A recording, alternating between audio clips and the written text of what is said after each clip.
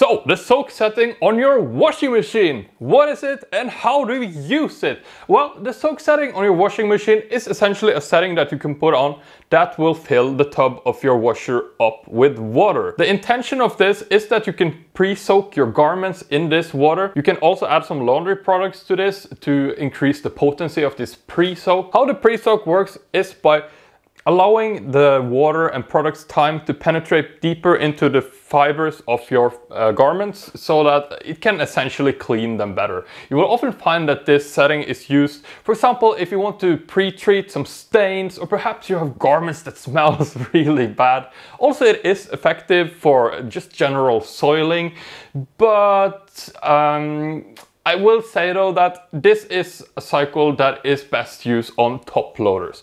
I have a front loader, so sadly I don't even have this setting. But what you can do instead, if you don't have this setting on your washer, is that you can either use pre-wash. It is kind of the same. Pre-wash is a little bit more of an active setting where the soak will generally just stay still there in the water. What I generally do is that I pop it into the basin. If you've seen the video I did before, this is a great option for us with front loaders. So as far as this cycle goes, what you will generally do is put it on first, fill the tub up with water, add your additives either in the tray or into the tub itself. From here, you generally let it sit there for a while. How long you let it sit depends a little bit on which garment that you are planning to pre-soak. Now, if you use a delicate garment, the same rules apply for running cycles as it does with soaking. So that means that you have to use low temperature water. Also, generally, you should keep the soak phase of the wash at a pretty minimum. I would say maximum 20 minutes. You don't want to over soak these garments. For your more like little bit sturdy garments or perhaps ones that are a little bit more soaked, just keep in mind that even if your delicates are more soiled, cannot increase the length or temperature.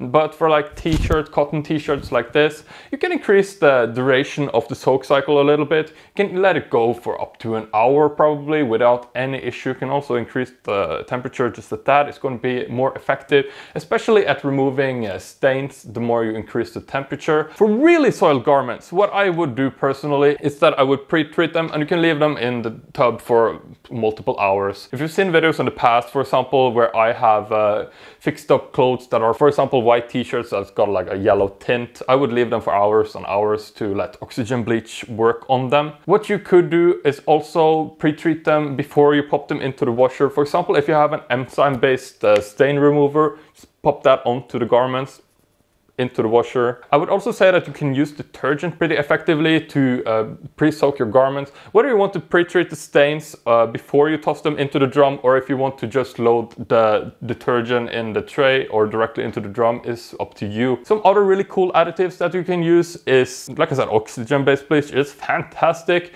but also vinegar and baking soda. Now, mind you don't want to mix these two as they don't go well together, but either of them is a good option. This is going to help reduce smells in particular, and I think this is a great option if you just want something a little bit stronger than pure water. But pure water is also fine, to be honest. It's going to help deeply penetrate into those fibers of your garments. Just keep in mind, you don't want to go too high on the temperature with the water for delicate, but for your more sturdy clothes, you can increase the temperature, crank it up a little bit. Just check the tags of the garments that you are planning to pre-soak first. So to summarize the steps here, what you want to do first is separate your clothes into different piles so that you don't pre-treat your delicates along with your most dirty and heavy-duty clothes. After this, you want to add detergent either to the tray or directly into the tub. Fill it up with water to your desired level. Like I said, soak on these front loaders is just gonna fill it up a little bit. So do as you please if you have that option. After that, you want to pop the clothes in there. If you pre-treat them first, do that and then throw them into the tub.